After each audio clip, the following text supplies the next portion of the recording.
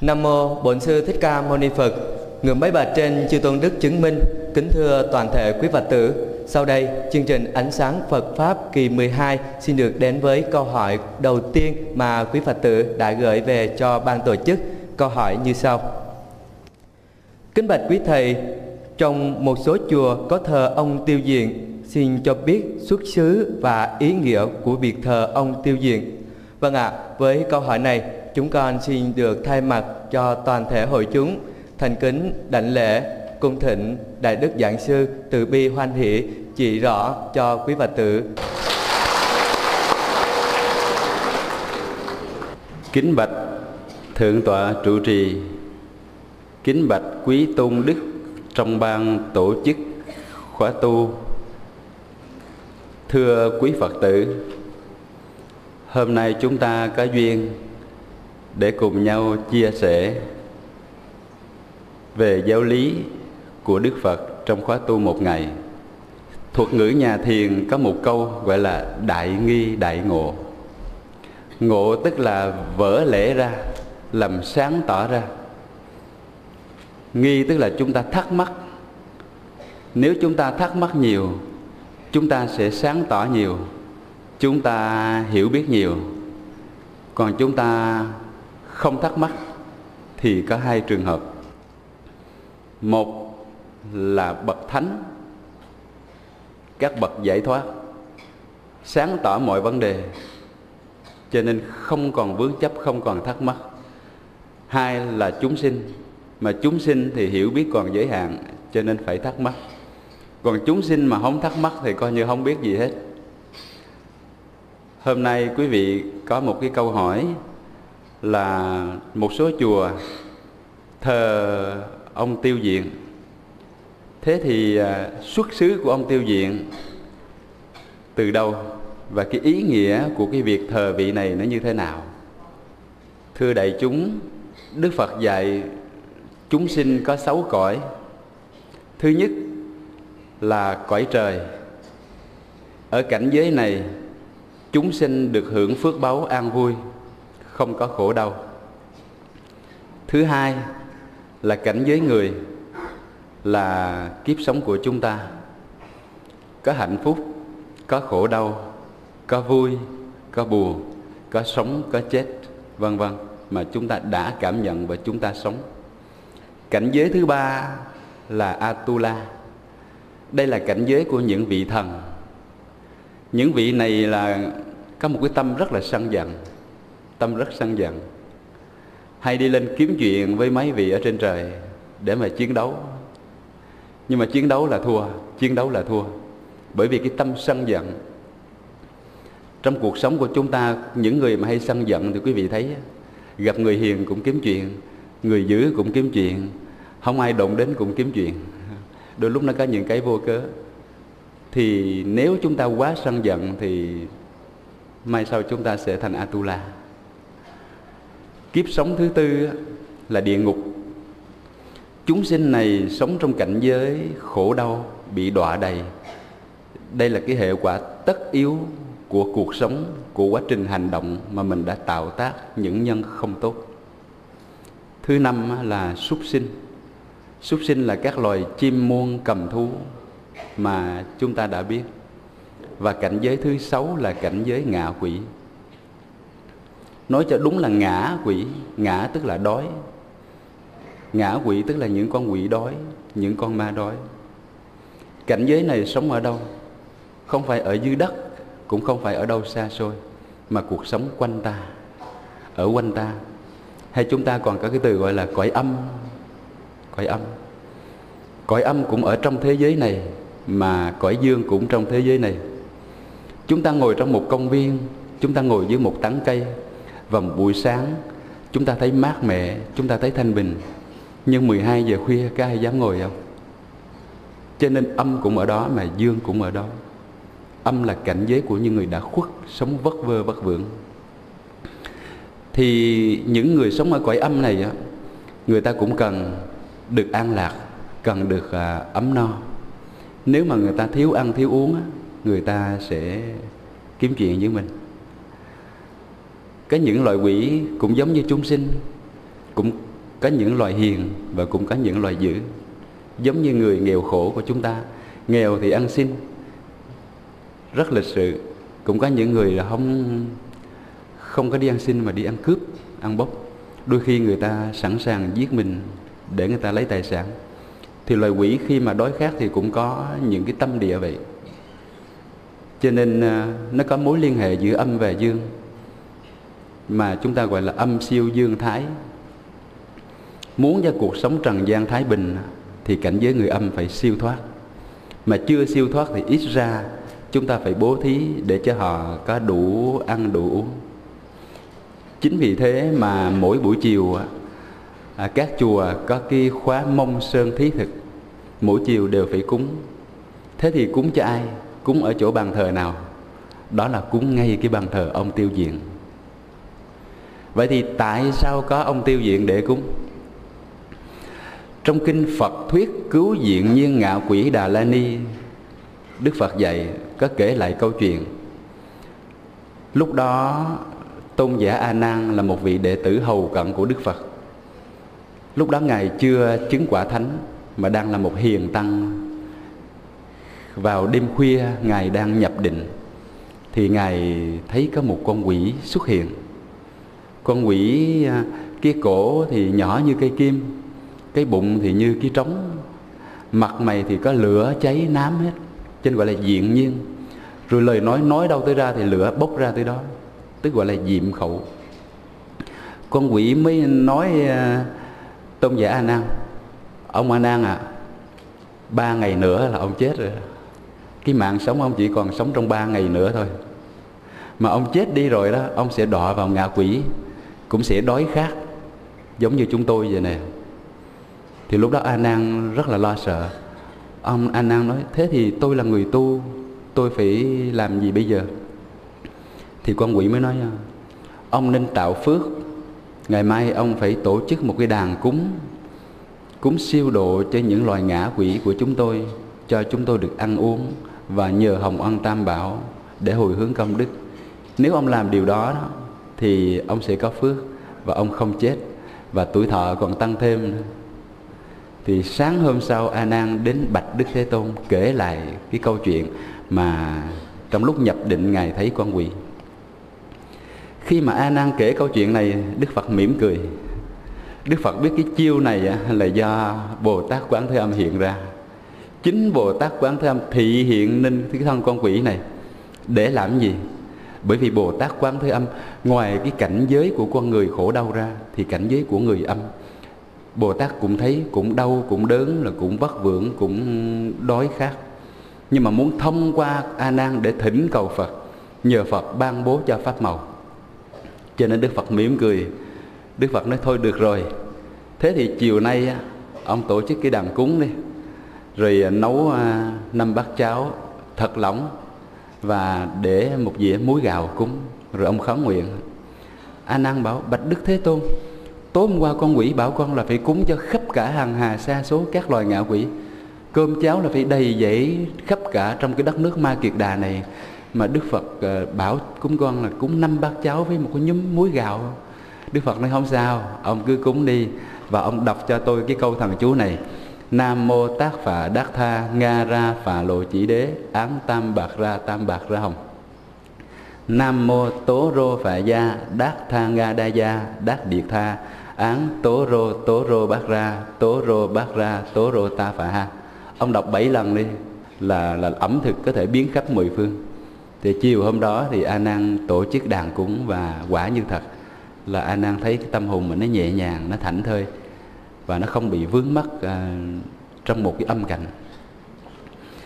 Thì đó là cái câu chuyện xuất xứ trong kinh Phật thuyết cứu diện nhiên ngạo quỷ. Và kể từ đó mỗi buổi chiều các chùa đều tổ chức cái khóa lễ là thí thực mông sơn, để bố thí cho các loài ngạ quỷ. Cho nên trong cái khoa mà du già diệm khẩu thí thực khoa nghi, chúng ta thấy có một cái bài kệ là: diện nhiên đại sĩ Bồ Tát hóa thân, ốc tiêu sơn hà hiện chân hình, kình phá thiết vi thành, đới lãnh cô hồn, bảo mãn tầng siêu thăng. Có nghĩa là đại sĩ Diện Nhiên chính là hiện thân của Bồ Tát Quán Thế Âm. Dưới núi Ốc Tiêu, Ngài hiện nguyên hình của một loài quỷ, phá cái thiết vi thành là cái nơi u tối, hướng dẫn cứu độ các loại mê đồ cô hùng sống vất vưởng để trở về với pháp thực, với pháp hội, được hưởng thí thực và siêu thăng. Đó là những cái bài kinh, bài kệ trong cái khoa du già. Và chúng ta cũng được đọc một bài kệ đó trong một cái khoa trung khoa du già tập yếu. Có bài kệ là: hội khải mông sơn tối thắng duyên, giác hoàng thùy phạm lợi nhân thiên, kinh tuyên bí điển siêu đồ tháng, giáo diễn chân thừa cứu đảo huyền, nan đà tôn giả nhân tập định, cứu khổ quan âm thị diện nhiên, hưng từ tế vật chân tam muội, cảm quả thao ân vạn cổ truyền. Có nghĩa là Đức Phật Thích Ca vì lòng thương tưởng đem lợi ích đến cho cảnh giới trời và người mà thiết ra cái đàn Mông Sơn. Đây là một nhân duyên tối thắng. Kinh điển được nói lên những cái bí mật chân kinh để siêu độ những loài âm cảnh. Giáo lý mầu nhiệm đó có thể cứu đi cái khổ treo ngược của cuộc đời. A Nan trong lúc nhập định thấy được Bồ Tát Quán Thế Âm thị hiện diện nhiên đại sĩ, vì lòng từ bi mà làm khởi lên cái tình người để mà tế các loại vật. Đây là cái pháp chân tam muội. Quả được chiêu cảm, ân được ban cho, lưu truyền đến vạn cổ. Thì cái tích của Tiêu Diện ra đời từ lúc đó. Qua câu chuyện đó ứng dụng lại với cuộc đời này, chúng ta thấy hoàn cảnh xung quanh ta, những cái mà chúng ta mắt thấy, tai nghe và sờ mó được, đó là những cái hiện tượng của cuộc đời.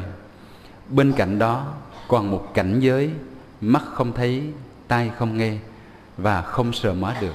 Đó là cảnh giới của người âm.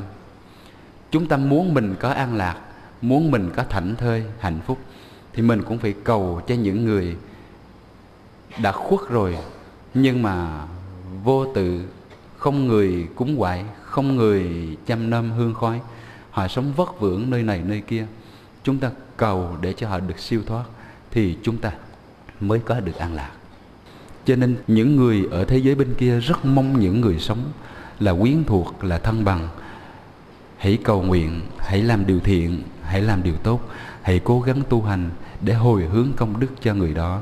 Và khi hồi hướng công đức thì điều đó mình cũng có phước đức và mình có cuộc sống an lành. Như vậy khi chúng ta tu á, thì vừa có lợi ích cho bản thân ta mà vừa có lợi ích cho người mất. Cho nên trong kinh Địa Tạng có một cái phẩm kinh gọi là tồn vong lưỡng lợi. Khi mình làm điều thiện là người mất cũng có phước và mình cũng có phước.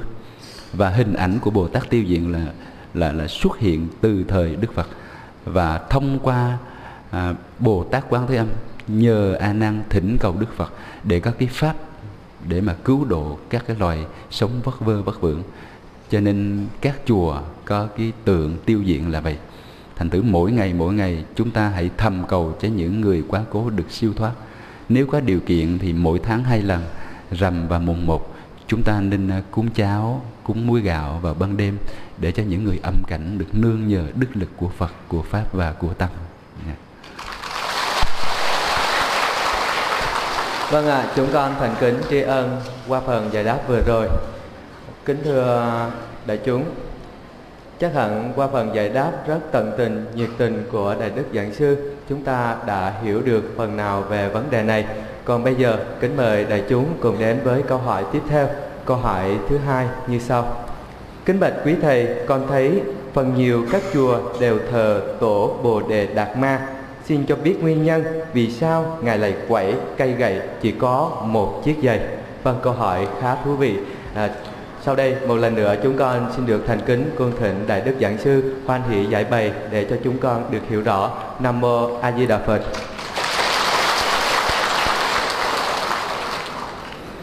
Thưa đại chúng, Bồ Đề Đạt Ma là một vị tổ sư.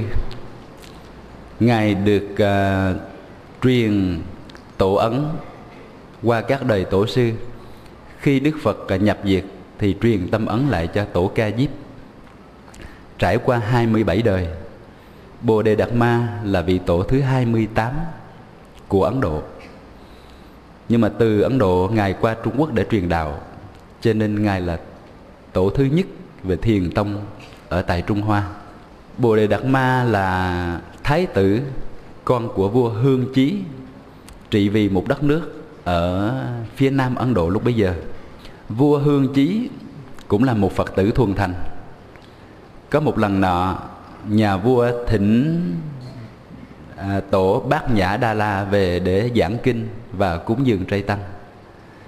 Đó là cơ hội đầu tiên mà thái tử thứ ba của Hương Chí gặp được với Phật Pháp và gặp được tổ sư. Và từ đó là Ngài mến mộ Phật Pháp. Một thời gian khi mà đức vua băng hà thì thái tử đến yết kiến thỉnh cầu tổ Bát Nhã Đa La xin xuất gia, và được tổ nhận lời ban cho cái pháp hiệu gọi là Bồ Đề Đạt Ma. Thì thầy trò tu với nhau một thời gian nhiều năm. Sau đó thì Bát Nhã Đa La tổ sư đã kêu Bồ Đề Đạt Ma tới và nói: giáo pháp của ta đã trao truyền cho ngươi, ngươi hãy thừa hành mà truyền bá chánh pháp. Nên ở tại đất Ấn Độ này một thời gian thôi, rồi sau đó sau khi ta nhập diệt khoảng 50-60 năm, ông nên sang đất Trung Hoa truyền đạo thì sẽ có kết quả hơn. Thì khi mà tổ Bát Nhã Đa La qua đời thì một thời gian sau vài chục năm, Bồ Đề Đạt Ma sang Trung Hoa truyền đạo. Suốt 3 năm lên đên trên con thuyền, thì sau đó Ngài cập bến ở tỉnh Quảng Châu, Trung Quốc. Đó là năm 520 với triều đại của vua Lương Võ Đế. Khi Ngài đến Trung Quốc á, thì được chư tăng, tín đồ và các cái vương triều tiếp đón rất nồng hậu.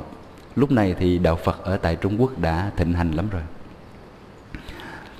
Có một lần nọ, vua Lương Võ Đế gặp Bồ Đề Đạt Ma và hỏi: thưa thiền sư, tôi là một nhà vua nhưng mà cũng là một Phật tử. Tôi xây chùa, tôi đúc tượng, tôi đúc chuông nhiều lắm. Công đức thế có lớn không? Bồ Đề Đạt Ma trả lời: chẳng lớn tí nào, cũng chẳng có công đức luôn.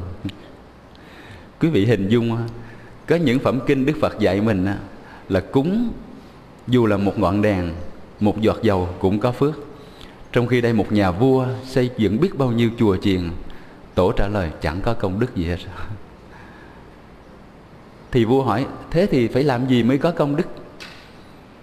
Tổ trả lời là công đức là tự tánh sinh ra trí tuệ. Đó là một cái chân như tánh trong sáng tròn đầy. Đó là công đức to lớn. Còn công đức ông làm là pháp hữu vi. Mà pháp hữu vi thì phước hữu lậu. Phước hữu lậu rồi cũng sẽ hết. Cái công đức vô lượng, công đức to lớn đó là đệ nhất nghĩa đế, là chân đế. Thì vua hỏi thế nào là đệ nhất nghĩa đế? Thì lúc đó tổ mới trả lời là rỗng rang không thánh.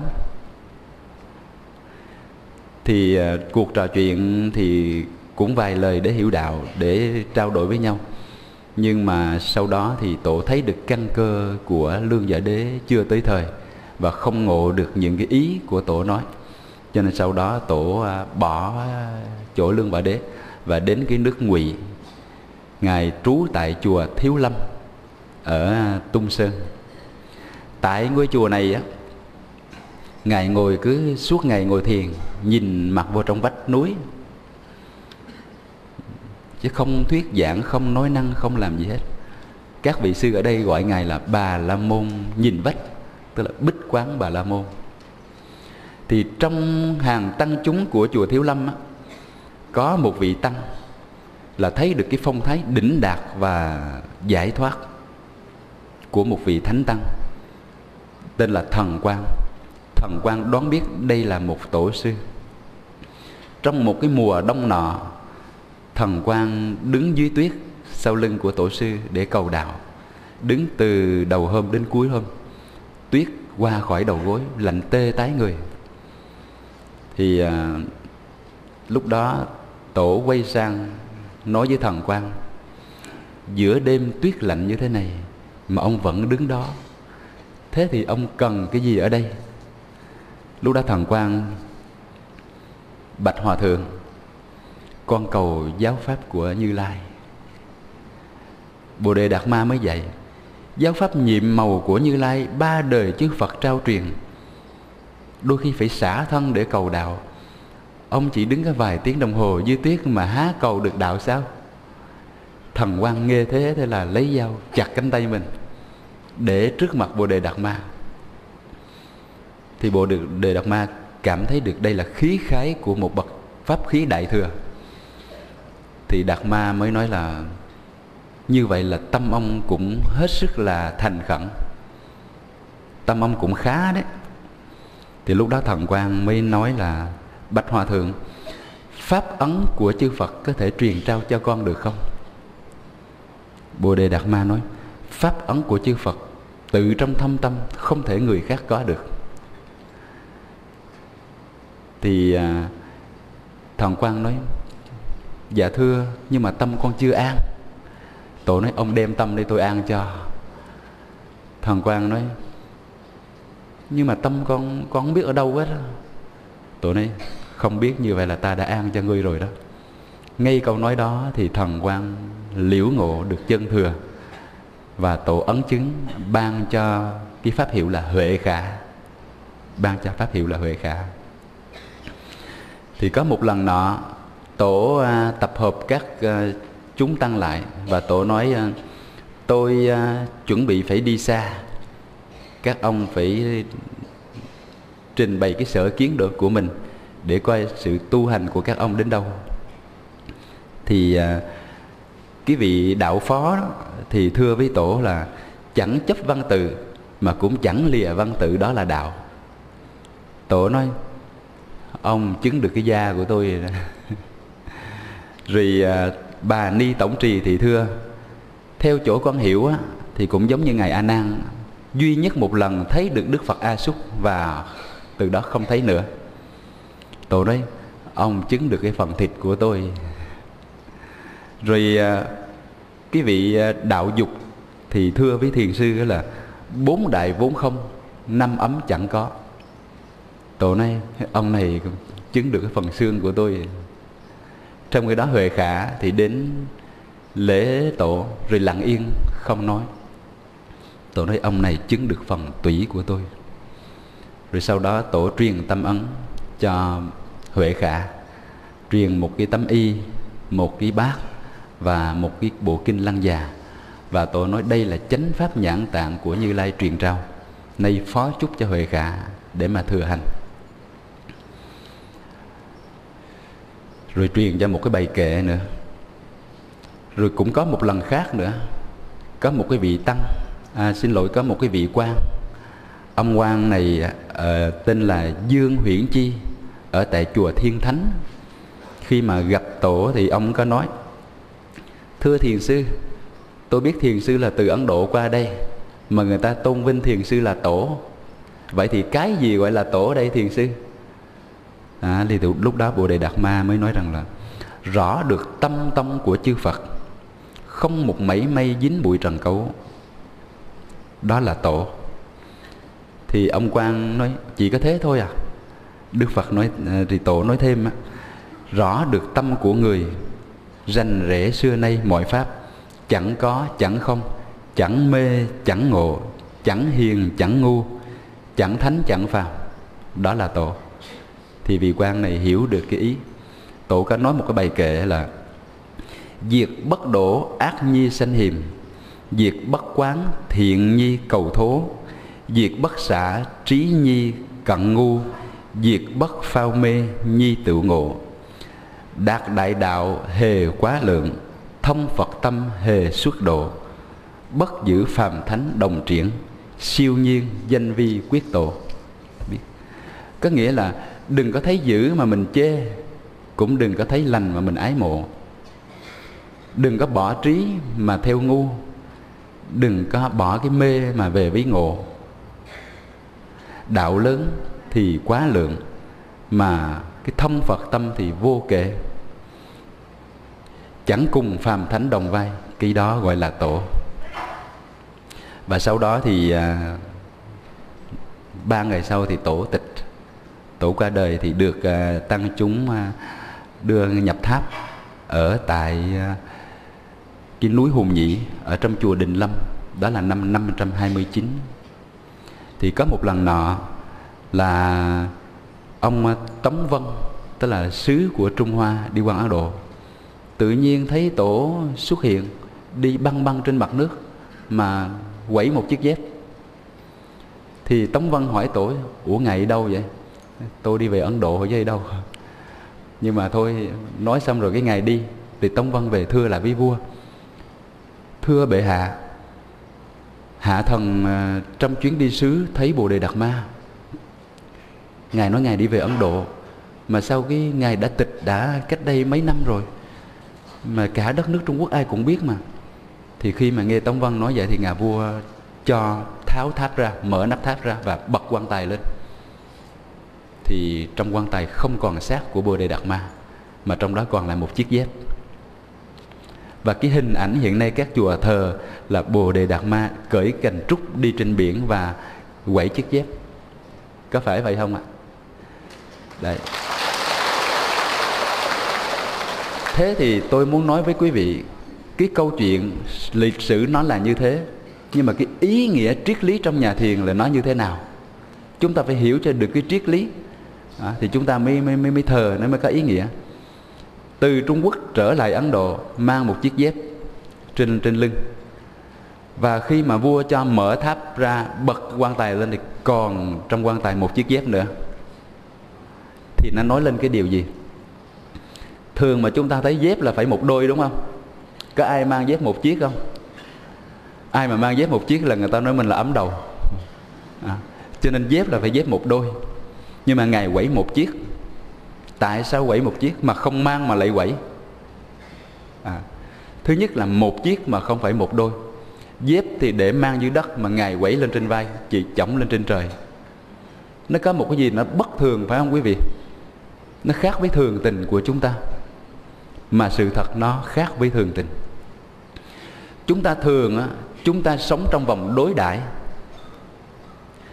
có, không, phải, trái, tốt, xấu, trắng, đen, tội, phước, đêm, ngày, đúng không? Chúng ta luôn sống trong vòng đối đãi. Mà còn sống trong vòng đối đãi đó là còn bị chi phối của pháp thế gian.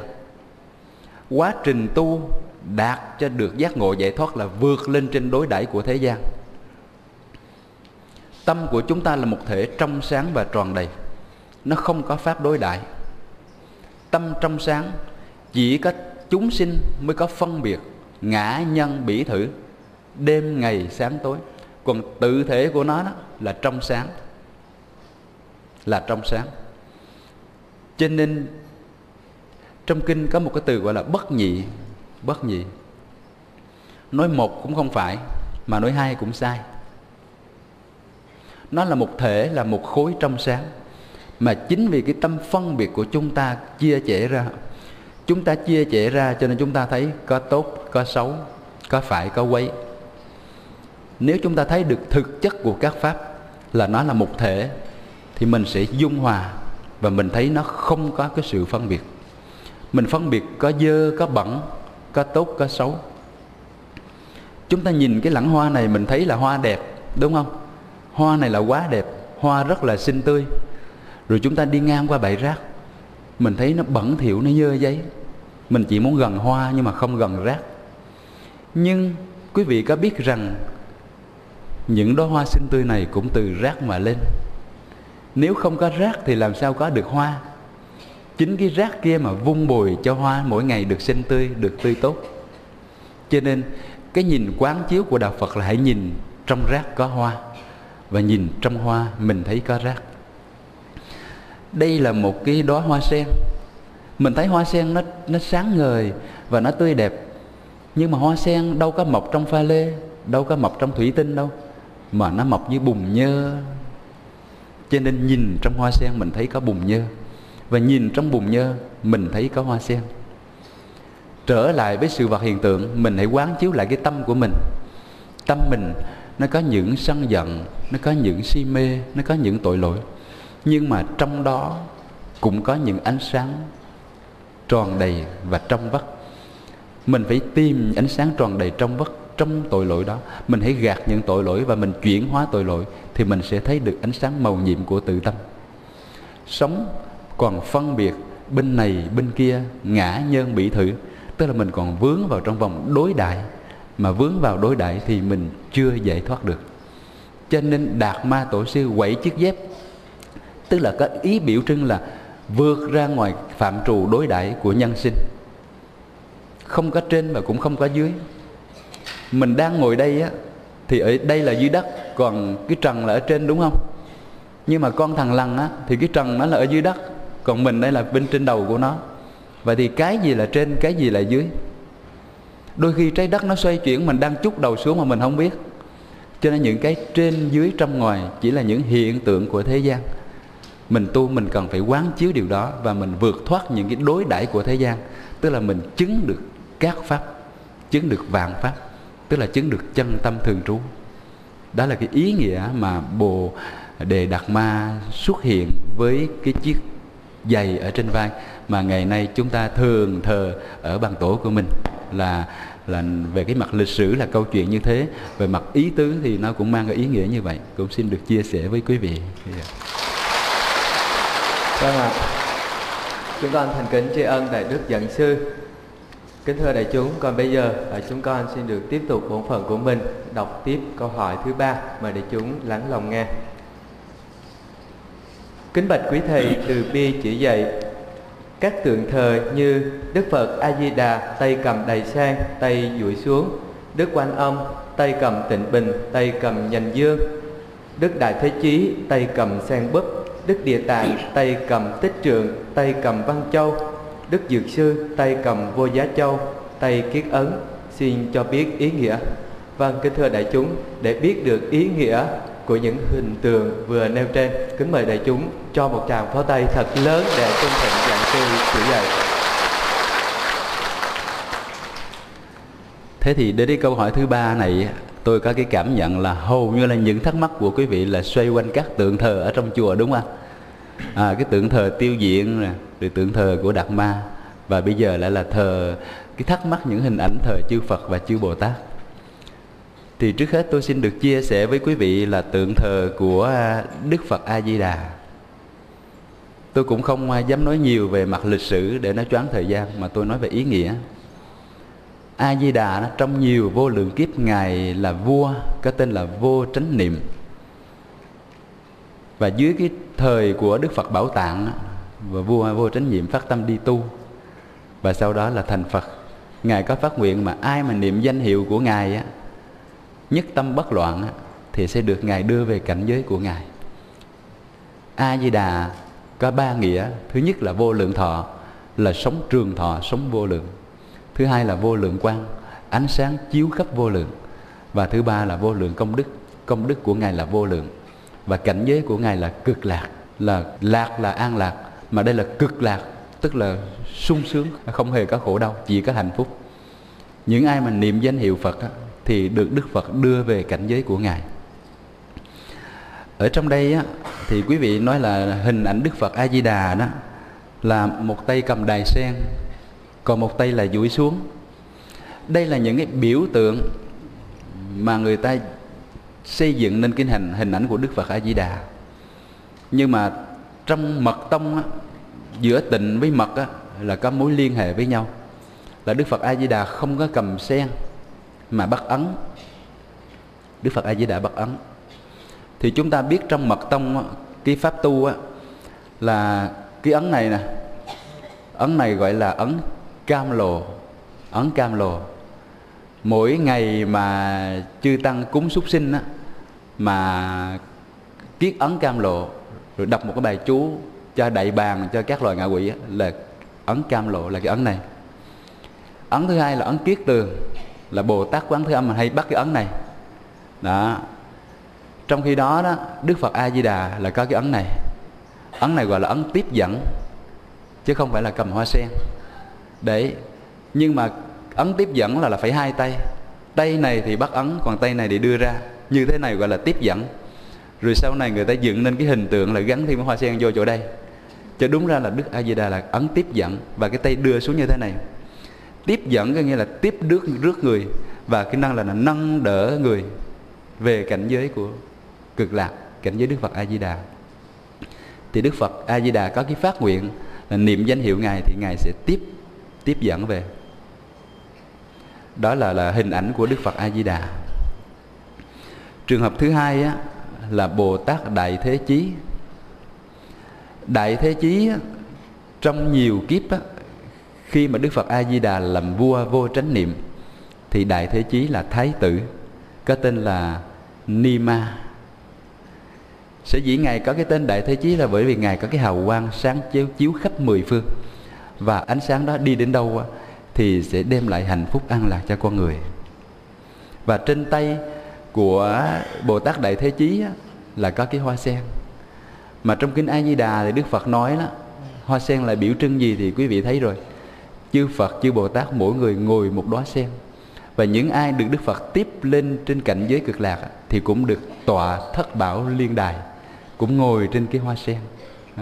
Hoa sen đó là hoa thương để cho những chúng sanh được giải thoát lên trên đó. Và Thế Chí là nâng cái hoa sen lên. Về cái hình tượng và thân tướng của Đại Thế Chí đó, là khi mà cái hào quang của Bồ Tát Đại Thế Chí tỏa ra đó, thì có 500 cái hoa sen báu. Và trong mỗi hoa sen á, là có 500 cái đài báu. Trong mỗi đài báu đó hiện ra cái quốc độ của chư Phật. Trên cái hoa sen là từ trong hào quang phát ra. Rồi trong mỗi hào quang là đều có cái đài báu. Và Bồ Tát Đại Thế Chí cầm cái hoa sen, tức là một cái biểu trưng để cho chúng ta được chứng quả vô sinh, là cũng được ngồi trên đài sen. Nó biểu trưng là sức sống vô nhiễm, không còn nhiễm bùn nhơ trần thế nữa. Thì đó là cái ý nghĩa mà Bồ Tát Đại Thế Chí ở trên cảnh giới Tây Phương Cực Lạc. Thứ hai nữa là quý vị thắc mắc về Đức Địa Tạng. Địa Tạng là một vị Bồ Tát đã chứng đẳng giác, tức là Đại Bồ Tát. Diệu giác là quả vị Phật, nhưng mà Ngài đã chứng đến đẳng giác. Đọc hai chữ Địa Tạng thì chúng ta có thể hình dung được cái hạnh nguyện của Ngài. Địa là đất, đúng không? Tạng là kho báu, là chấp chứa, là dày chắc. Ngài Địa Tạng có một cái hạnh nguyện bao trùm tình thương tất cả, bao trùm tất cả muôn loài. Giống như đất. Đất là nơi sinh sôi nảy nở của tất cả các loài hữu tình. Và đất là cũng nơi dung chứa tất cả mọi thứ trên cuộc đời này. Đất không hề giận dữ khi ta đổ rác. Đất không hề buồn phiền khi chúng ta đào xới. Và đất luôn luôn sanh trưởng sự sống. Cho nên cái hạnh nguyện của Bồ Tát Địa Tạng là to lớn, cứu độ tất cả chúng sinh. Đọc trong kinh Địa Tạng chúng ta thấy là Bồ Tát này có nhiều kiếp. Lúc thì làm trưởng giả, lúc thì có thân nam, lúc thì có thân nữ, lúc thì hiện người này người kia. Nhưng mà nhìn chung là Ngài có cái tâm rlượng rất lớn. Có một cái đoạn mà Quan Mục cứu mẹ ở trong Địa Tạng thì quý vị thấy đó, là Ngài có một người mẹ. Ngài thì tin Phật Pháp nhưng mà mẹ thì không tin. Trên khi mà mẹ mất rồi thì đọa xuống địa ngục.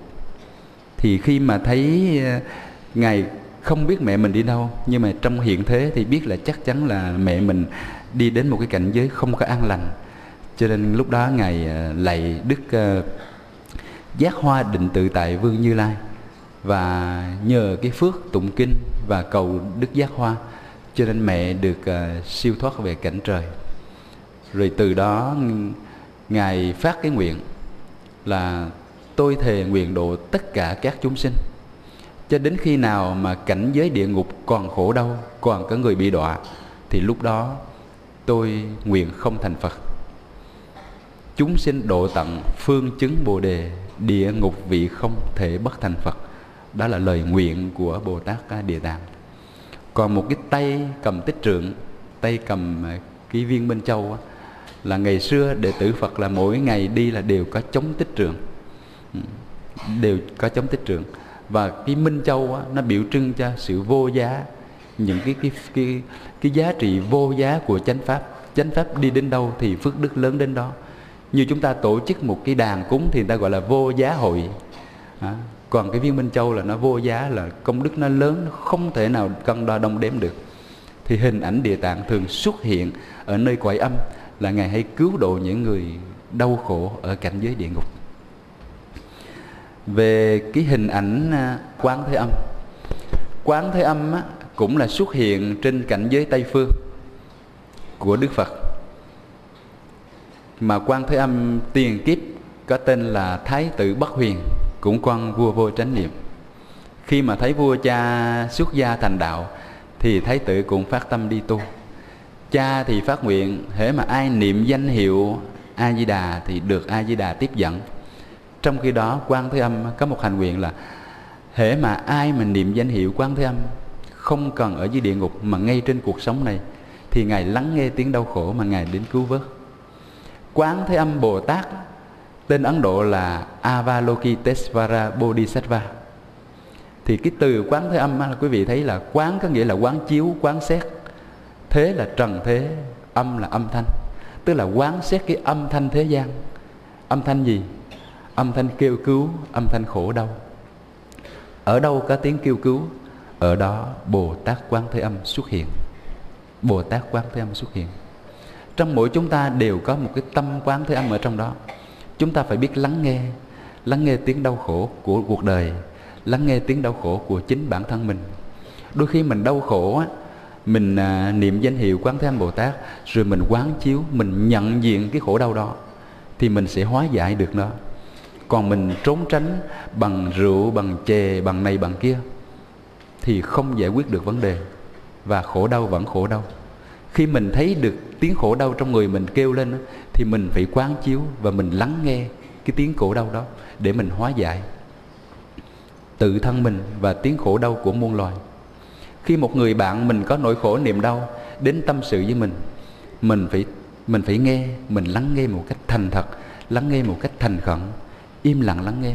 Đôi khi mình giúp cho người kia vơi được nỗi khổ, người ta cảm thấy người ta trút được cho mình, người ta cảm thấy người ta chia sẻ được cho mình, người ta có an lạc, và như vậy mình cũng có công đức. Thì đó là hành Quán Thế Âm. Về cái hình tượng của Đức Phật Dược Sư, Dược Sư là Đức Phật giáo chủ một cảnh giới tên là Tịnh Lưu Ly ở phương Đông. Đức Dược Sư còn có một tên gọi là Đại Y Vương Phật, hoặc là Y Vương Thiện Thệ. Thì qua hai cái chữ Dược Sư thì chúng ta biết là dược là cái gì? Dược là thuốc. Sư là cái gì? Sư là thầy. Dược Sư là một thầy thuốc. Thầy thuốc ở đây không có trị những cái bệnh của thế gian, cảm sổ mũi đau đầu của chúng ta. Chúng ta đau đầu, chúng ta chỉ cần uống paracetamol là hết rồi, là hết bệnh nha. Nhưng mà Đức Phật Dược Sư này trị tâm bệnh. Đức Phật Dược Sư trị tâm bệnh của chúng ta. Cái thân bệnh có thể trị được, nhưng mà cái tâm bệnh thì mấy ai trị được. Chỉ có nhờ Phật Thánh mới hóa giải, mới trị được cái tâm bệnh. Mà Dược Sư là một vị thầy thuốc trị tâm bệnh của chúng ta. Ngài có 12 cái nguyện để cứu độ tất cả chúng sinh. Nguyện thứ nhất là nguyện cho thân của tất cả chúng sinh có hào quang rực rỡ. Nguyện thứ hai đó là Ngài nguyện có được cái uy đức sáng ngời để cứu vớt chúng sinh. Nguyện thứ ba đó là Ngài nguyện cho tất cả chúng sinh không thiếu thốn. Ngài nguyện thứ tư đó là nguyện cho tất cả chúng sinh được tu theo pháp Đại Thừa Liễu Nghĩa. Cái nguyện thứ năm đó là Ngài nguyện cho tất cả chúng sinh đều tu hành về giữ tam tụ tịnh giới. Nguyện thứ sáu là Ngài nguyện cho tất cả chúng sinh có đầy đủ căn lành, trí tuệ sáng suốt. Nguyện thứ bảy là nguyện cho tất cả chúng sinh thân tâm an lạc và chứng quả vô sinh. Nguyện thứ 8 là Ngài nguyện cho tất cả chúng sanh đều đầy đủ cái tướng trượng phu và chứng đạo vô thượng. Nguyện thứ 9 là Ngài nguyện cho tất cả chúng sinh là hãy phá trừ những cái mê kiến, những tà kiến và trở về với chánh kiến của Như Lai. Cái nguyện thứ 10 là nguyện tất cả chúng sinh thoát những tai nạn hiểm nguy. Nguyện thứ 11 là cầu cho tất cả chúng sinh được đói ăn, được khát uống và được pháp vị của Như Lai. Và nguyện cuối cùng là Ngài nguyện cho tất cả chúng sinh là tránh được nghèo khổ khốn đốn và sở nguyện như ý. Nếu mà có thời gian, chúng tôi sẽ giảng giải từng điều để cho quý vị. Tôi chỉ nói sơ để quý vị thấy được cái tâm nguyện to lớn và bao la của một vị Phật đến với tất cả các loài chúng sinh. Đó là Đức Phật Dược Sư. Cho nên ở trong kinh, trong khế kinh có những cái lời kệ như là Đông Phương Giáo Chủ Đại Y Vương, Tiêu Tai Duyên Thọ Bảo An Khương, Dược Sư Hải Hội Dược Vương Thượng, Thất Phật Như Lai Phương Hội Trì.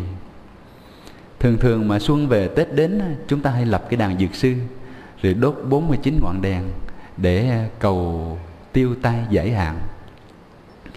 Chúng ta đốt đèn dược sư là như là biểu trưng cho cái đèn bổn mạng của mình, cầu cho căn tánh của mình, cho mạng của mình được sáng tròn đầy, được nương nhờ cái ánh sáng của Đức Phật Dược Sư. Thành thử đó là cái ý nghĩa mà Đức Phật xuất hiện trên cuộc đời như một vị thầy để trị tâm bệnh cho chúng ta. Còn Đức Phật Dược Sư là trên tay là có khi là cầm một cái bình hồ lô. Mà bình hồ lô đây chúng ta phải hiểu là một cái bình thuốc. Và có nơi thì người ta tạc tượng là cầm cái viên châu tròn tròn. Là quý vị biết gì không? Cũng là biểu trưng cho viên thuốc, chứ không phải là viên ngọc gì đâu. Thuốc mà thuốc cổ truyền chúng ta có gì? Cao đơn hoàng tán, đúng không? Thì những cái hình tượng đó, hoàng là những cái viên, là cái viên thuốc để cứu độ chúng sinh. Và có những cái hình tượng là Đức Dược Sư bắt cái ấn vô úy. Vô úy là gì? Tức là không sợ hãi. Tức là Ngài xuất hiện tới đâu là đem sự bình an, và tất cả mọi loài đều không sợ hãi. Không sợ hãi. Thì đó là cái ảnh tượng mà Đức Phật Dược Sư xuất hiện trong các chùa mà chúng ta thờ. Thì nhìn chung, chúng ta thờ Đức Phật A Di Đà, chúng ta thờ Bồ Tát Quán Thế Âm, chúng ta thờ Đức Phật Dược Sư. Tuy là mỗi Đức Phật, mỗi vị Bồ Tát có một hạnh nguyện để cứu khổ độ sinh, nhưng mà chúng ta tu, chúng ta cầu, dù là Phật hay Bồ Tát, chúng ta đều có lợi ích. Chúng ta niệm danh hiệu Phật A Di Đà được về cảnh giới cực lạc. Chúng ta niệm danh hiệu của Đức Phật Dược Sư về cảnh giới tịnh lưu ly. Chúng ta niệm Bồ Tát Quán Thế Âm được Ngài từ bi cứu khổ cho chúng ta qua những cơn tai nạn. Thì là người Phật tử thì chúng ta phải hình dung là Đức Phật thì có Phật Di Đà, Phật Dược Sư, Bồ Tát Quan Âm, Bồ Tát Thế Chí. Nhưng mà hạnh nguyện của các Ngài đều vì lòng bi mẫn của chúng ta, vì lòng thương tưởng của chúng ta. Cũng giống như quý vị đến với Thượng tọa trụ trì, thì Thượng tọa trụ trì cũng với cái tâm nguyện là đem niềm vui an lạc cho tất cả. Và Thượng tọa đứng ra tổ chức khóa tu không ngoài cái mục đích để cho chúng ta huân tu cái căn tánh của mình được trở về với giáo pháp, trở về với an lạc. Và chúng ta đến với những vị Pháp Sư khác thì cũng không ngoài cái tấm lòng từ bi vì tất cả chúng sinh. Cho nên căn tánh mỗi người có mỗi hạnh nguyện, nhưng tất cả đều vì hạnh nguyện độ sinh mà ra. Nhưng mà các chư Phật và Bồ Tát là mỗi người đều có một cái hạnh nguyện đại thừa. Chúng ta cũng vậy. Chúng ta đi tu chúng ta phải có lời nguyện. Chúng ta nguyện là chúng ta nguyện đạt đến quả vị giải thoát. Thì chính cái ước nguyện đó chúng ta mới nỗ lực, chúng ta mới tinh tấn. Còn chúng ta tu mà chúng ta nói thôi cứ tu tèn tới đâu hay tới đó, thì cái đường tu của chúng ta nó không có sự nỗ lực.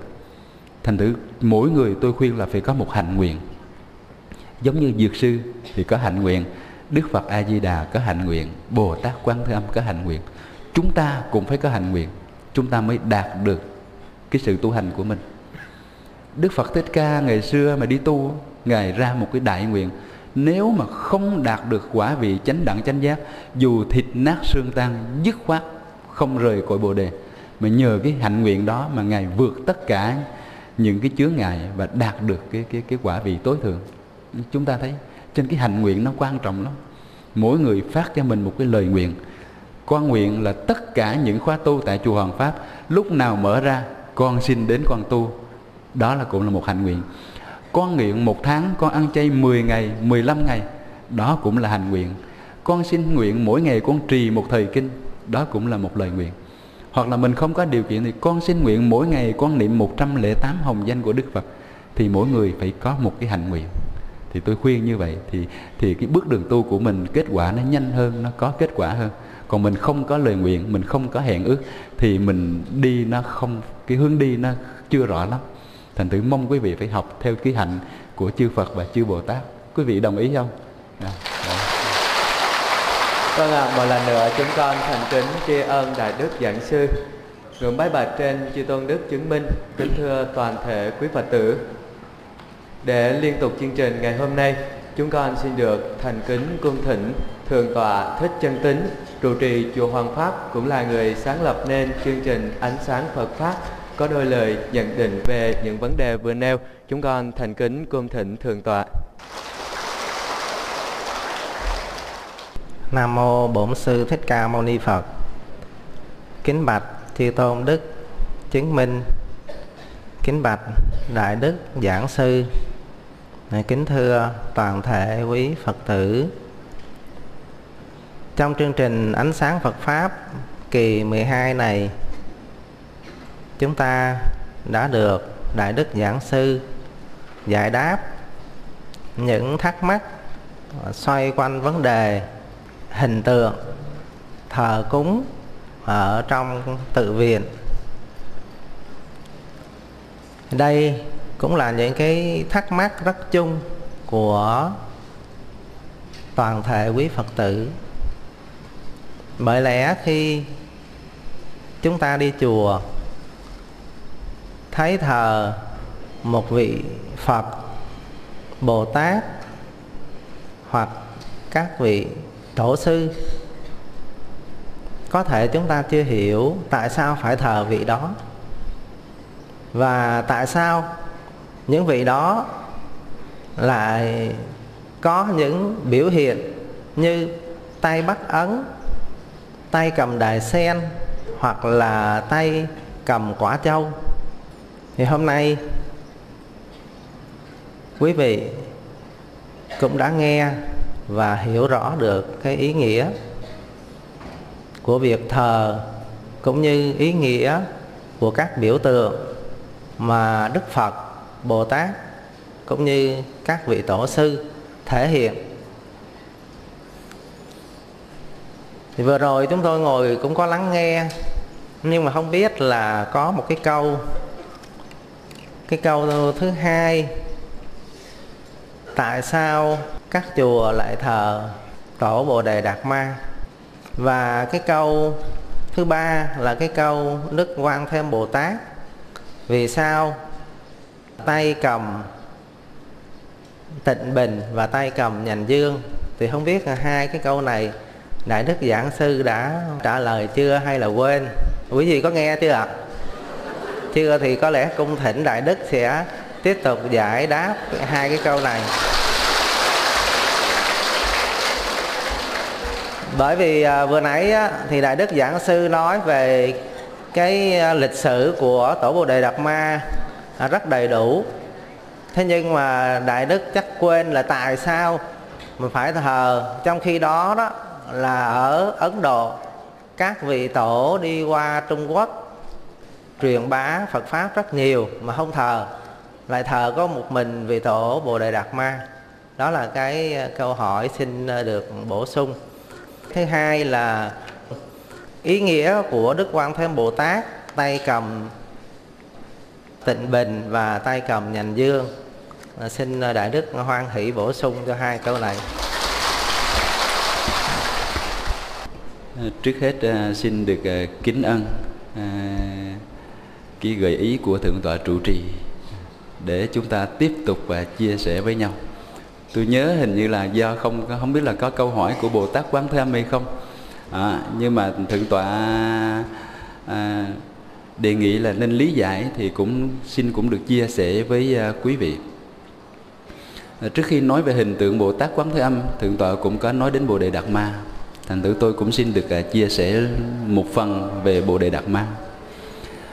Bồ Đề Đạt Ma đó là ra đời vào khoảng đầu thế kỷ thứ 6 Tây Lịch, tức là ra đời sau Đức Phật 11 thế kỷ. Hiện nay hầu hết các chùa Việt Nam chúng ta là thờ Bồ Đề Đạt Ma, và lấy đó là một vị tổ sư. Thì chúng ta phải hiểu, thứ nhất á, là đây là tổ sư thiền tông, chứ không phải là một vị tổ sư đầu tiên để truyền đạo. Về mặt thiền tông, mà chùa của chúng ta hầu hết là ngày xưa chúng ta tu thiền, rồi sau này rồi mới thiền, rồi mới tịnh, rồi mới mật kết hợp. Cho nên Bồ Đề Đạt Ma đó, chúng ta tu thiền, cho nên chúng ta thờ tổ sư. Cái thứ hai nữa đó là do ảnh hưởng văn hóa của Trung Hoa suốt 1000 năm Bắc thuộc, cho nên cái văn hóa của chúng ta bị nhuốm cái màu Trung Hoa rất nhiều, và chúng ta lấy Đạt Ma tổ sư làm vị tổ thiền của chúng ta. Trong lịch sử Phật giáo Việt Nam có một vị tổ, đó là tổ Khương Tăng Hội. Khương Tăng Hội là người gốc Khương cư, cha là từ Ấn Độ nhưng mà mẹ là người Việt Nam. Cha của Khương Tăng Hội là một thương buôn từ Ấn Độ sang Việt Nam qua con đường tơ lụa, rồi cưới một người vợ ở Việt Nam, và sau đó sinh ra Khương Tăng Hội. Khương Tăng Hội sinh ra vào thế kỷ thứ 2, đầu thế kỷ thứ 2 Tây Lịch. Như vậy xét về mặt xuất hiện á, thì Khương Tăng Hội có mặt trước Bồ Đề Đạt Ma trên 300 năm. Cho nên Thiền sư Nhất Hạnh á, có ghi lại trong quyển Việt Nam Phật giáo Sử Luận, Khương Tăng Hội nên là tổ sư Việt Nam thì đúng nghĩa hơn. Bởi vì thứ nhất là người Việt Nam chính hiệu, thứ hai á, là Ngài trước cả Bồ Đề Đạt Ma hơn cả 300 năm. Mà quyển kinh Ngài dịch còn lại để truyền á, đó là quyển kinh nói về nhập tức xuất tức niệm, cái pháp môn quán hơi thở đó, thì chính là Khương Tăng Hội. Cho nên chúng ta thờ là thờ theo cái truyền thống của Trung Hoa, nhưng mà tổ sư của Việt Nam chúng ta chính là Khương Tăng Hội. Thì tôi xin bổ sung thêm cái phần mà quý vị hiểu về sự truyền thừa. Thứ hai á, là hình tượng của Bồ Tát Quán Thế Âm. Như chúng tôi đã trình bày, Quán Thế Âm là quán xét âm thanh của thế gian. Ở đâu có tiếng đau khổ, ở đâu có tiếng kêu thương, ở đó Ngài sẽ xuất hiện. Và hình ảnh thị hiện của Quán Thế Âm là gì? Thứ nhất á, là tướng nữ, phải không? Và thứ hai á, một tay là bắt ấn, hoặc là một tay cầm nhành dương, một tay thì bê cái bình nước cam lộ. Đó. Thì nó có cái biểu trưng gì? Mỗi thời tối mà chúng ta đọc kinh á, chúng ta thấy có cái bài gọi là dương chi tịnh thủy, biến sái tam thiên, tánh không bát đức lợi nhân thiên, pháp giới quảng tăng duyên, diệt tội tiêu khiên, hỏa diệm hóa hồng liên. Dương chi tịnh thủy, dương chi là cành dương, tịnh thủy là bình nước. Cành dương này và bình nước này biến khắp cả tam thiên. Bồ Tát Quán Thế Âm chỉ rảy một cái là biến khắp tất cả tam thiên. Tánh không bát đức lợi nhân thiên, cái nước bát đức này nè làm lợi cho tất cả cõi trời và cõi người. Pháp giới quảng tăng duyên, tất cả pháp giới được hưng thịnh, được tốt đẹp, mà diệt trừ tất cả các tội khiên. Dù là ở trong nhà lửa cũng hóa thành sen hồng, hỏa diệm hóa hồng liên. Khi một cái cành giọt nước cành dương của Bồ Tát Quán Thế Âm rảy đến, thì dù là một cái lò lửa cũng biến thành sen hồng. Nó có một cái công đức màu nhiệm như thế. Thế thì tội ở chỗ nào, phước ở chỗ nào, hoa sen ở chỗ nào, và cái lò lửa ở chỗ nào? Ở trong tâm của chúng ta. Khi mà cái tâm của chúng ta sân giận lên rồi đó, quý vị thấy nó có giống là lửa không? Tôi thấy nó nóng còn hơn là lửa nữa. Là lửa thì chỉ nó cháy một khu vực thôi, nó cháy một cái nồi cơm, nó cháy một cái bình nước thôi. Còn cái lò lửa trong tâm của quý vị á, cháy anh, cháy em, cháy chồng, cháy vợ, cháy nhà cửa, thậm chí là tủ gì là đập phá cháy hết. Nó khủng khiếp lắm. Cho nên khi mà Bồ Tát Quán Thế Âm mà xuất hiện thì lò lửa này biến thành hồ sen. Mỗi lần mà sân giận chúng ta niệm danh hiệu Bồ Tát Quán Thế Âm, Nam Mô Quán Thế Âm Bồ Tát, Nam Mô Quán Thế Âm Bồ Tát, thì sức mầu nhiệm của Ngài làm cho tâm của chúng ta được yên bình, và lò lửa kia bắt đầu sẽ nguôi dần nguôi dần. Khi chúng ta sân giận, chúng ta đừng làm cái gì hết. Những cái gì mà chúng ta làm là cái việc làm của sân giận, của si mê, kết quả sẽ thảm hại vô cùng. Tốt nhất đóng cửa lại, ngồi yên và thở ra, thở vào, Nam Mô Quán Thế Âm Bồ Tát, hít vào, thở ra, Nam Mô Quán Thế Âm Bồ Tát, thì đóa hoa tươi mát sẽ xuất hiện trong tâm hồn của mỗi con người. Cho nên Ngài một tay là bắt ấn kiết tường, cầm nhành dương, và tay kia là cái bình nước cam lộ, tức là rưới khắp tất cả. Chúng ta đang sống trong một cảnh giới. Cảnh giới của gì? Của lò lửa. Lò lửa nóng bức, tam giới do hỏa trạch. Chúng ta đang sống trong lò lửa, một lò lửa vĩ đại, có thể phực cháy bất cứ lúc nào. Nếu mà một điều gì đó làm bất như ý, thì chính Bồ Tát Quán Thế Âm là với cái nhành dương và với cái giọt nước cam lồ tưới mát tâm hồn của chúng ta. Ý nghĩa thứ hai là tại sao Bồ Tát Quán Thế Âm mang hình tượng của một người phụ nữ? Phụ nữ là biểu trưng cho tình thương, cho sự thương người. Trên chúng ta gọi là mẹ hiền Quán Âm, đúng không? Nếu mà nói về tình thương, không có một tình thương nào có thể so sánh bằng tình thương của người mẹ thương con. Phải không quý vị? Khi mà chúng ta sinh ra một người con rồi, tất cả mọi thứ đối với chúng ta đều không còn ý nghĩa nữa. Con mình là số một. Thương con vô bờ bến.